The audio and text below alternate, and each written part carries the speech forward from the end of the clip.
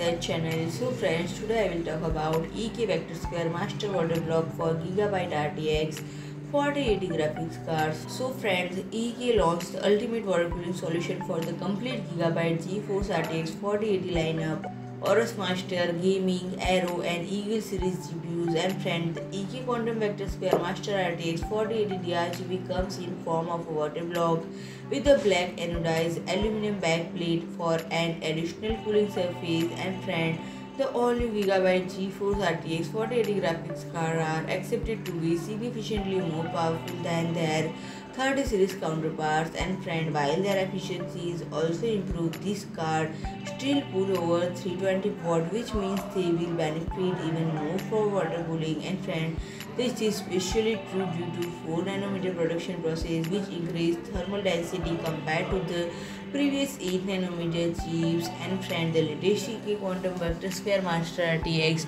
4080 is a single package liquid cooling solution consisting of a Vector² series water block and a black anodized aluminum backplate. And friend, like the previous 30 series Vector² water blocks, its aesthetic are dominated by minimalistic straight lines and the backplate coming around the side of the GPU to cover the PCB completely. And friend, all EK-Quantum Vector² GPU water block use an 11 mm thick copper cold plate with a directly attached acetal terminal and robust single O-ring top, and this simple design provides confidence during customization and maintenance. And friend, the D-RGB LED lighting is deployed on the longest edge of the water block for improved uniformity and brightness, and the PCB and diodes are concealed inside a clean aluminum construction. And friend, the removable magnetic covers conceal the terminal screw, allowing the base to rotate while the GPU is inverted inside the case. And friend,